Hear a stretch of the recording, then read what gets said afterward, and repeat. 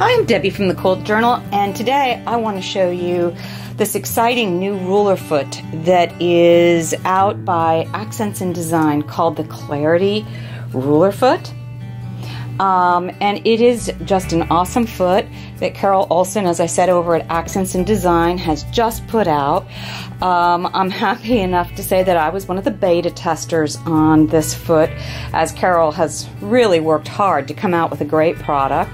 And she has asked people with all different kinds of machines to beta test these on their different brands and give her feedback, and she's made adjustments to the design as time has gone by to come out with this really awesome product. I want you to look and see how clear this foot is. I don't know if you can really see that, but you can see the stitching right through that foot. It is really made out of a very strong polycarbonate, and as you can see, she put a little dip here in the front. I'm trying to see if you can focus on that, to even give you better needle visibility as you stitch. She included along with the directions that come in the bag on how to install it. And I have to say, Carol has some fantastic videos on her website showing you the proper way to put your ruler foot on. She included this 1/8 disc, which is what you use to measure the height of your ruler foot, properly placed on your machine. Really doesn't matter what machine you're on. That's a fantastic height for almost all battings. And then this little washer to really snug up this foot and give it a good firm fit up against your shank. Anyway, I'm going to go ahead and put that on my machine so you can see it in action and see, we have tried this not just with Accents in Design rulers, but with all different types of rulers, just to make sure and get, great feedback on how it works. So let's go ahead, put it on my dream machine, and you guys can get a look at it. Okay, here we are with the foot installed. You can see how beautifully clear it is. Just a couple things I want to go over with you real quick.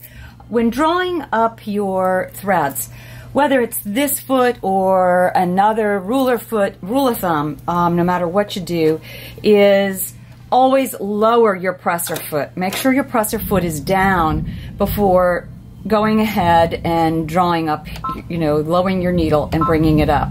If that's not the case, when this needle bar comes down, it can smack that foot and either damage the foot or damage your machine. So regardless of whether you're on this machine or some other machine, the process is always going to be the same.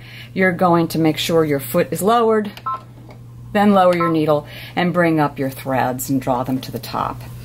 All right, the other thing I want to point out with this wonderful ruler foot, the clearance. I do have a high shank foot on this brother that I have.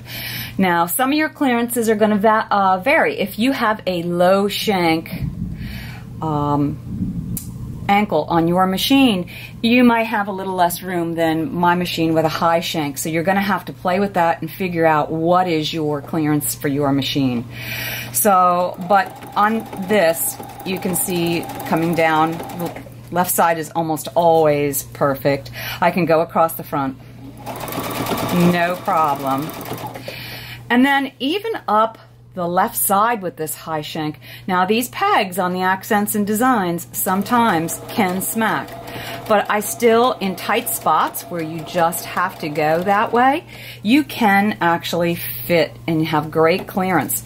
And I have done across the back on this also for my machine. I can snug it in there, and if I really have a spot that I need to quilt and I don't want to turn my whole quilt, I can get around it. So the clearance on this little puppy is just wonderful. The other thing I want to point out is for this foot, I don't have to buy some oddball special width rulers. These are standard long arm 1/4 inch thick rulers. And I don't have to go 3/8 or something smaller so that it will go around my foot. And if I'm using something that doesn't have pegs and I go around this, I really have wonderful clearance. I have absolutely no problems going around this ruler foot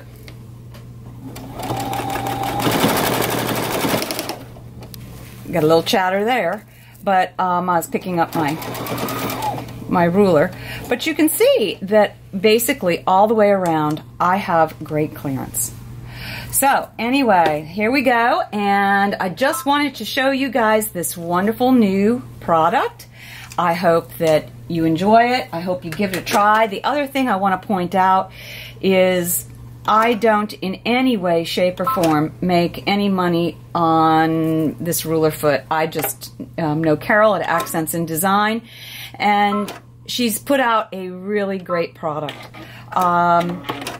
The pricing on this foot is awesome. For domestic sewing machines, right now, and this is the summer of 2016, they're starting at $24, and depending upon the type of machine, low shank to a high shank single stitch, the price range is $24 to $30 depending upon what machine you have. That is just an awesome foot that puts a ruler foot in almost everybody's future. Anyway, oh, one last thing that I do want to point out to you now that I've cut my threads. Make sure my foot is down. I just love this foot from the aspect of its visibility. So when I'm done doing ruler work and I need to jump off into something else and just do regular free motion, my visibility on this is just awesome. And so I can just, you know, kind of take a step back, keep going, and free motion. And my visibility is beautiful, and when I'm ready, I can go back, put my ruler on, and do my ruler work. Well, I hope you enjoyed this. I'm Debbie from the Quilt Journal. Happy quilting!